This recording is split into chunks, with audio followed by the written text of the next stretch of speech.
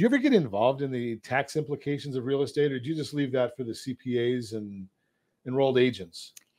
I leave tax up to the tax person. I take care of real estate as far as things that my professional, the lender, he's in his lane, and I let the people know, call your tax accountant.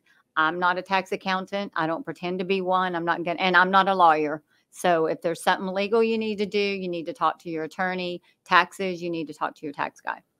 Makes it a lot easier when people stay in their own lane. Absolutely. But I bet after all this time that you've been in real estate, how long have you been in real estate? I've been in real estate. Actually, this month will be 9 years for me. 9 years. So you probably, I tell people, especially on radio, I talk all the time that we don't give legal advice. We don't give tax advice. Don't even play one on TV.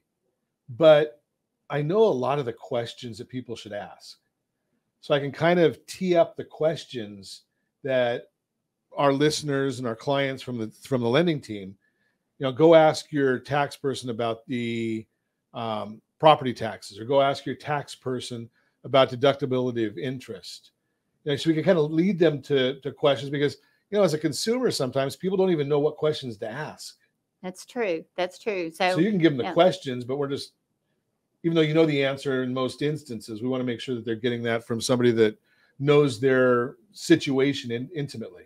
Absolutely. And then you want to, you can give them just like you said, the generic questions. Go talk to your tax accountant, where it's going to be, if you're doing, like you said, a 1031 exchange, how is that going to affect you? How many, how many days you need to be able to find your replacement property. You can tell them that.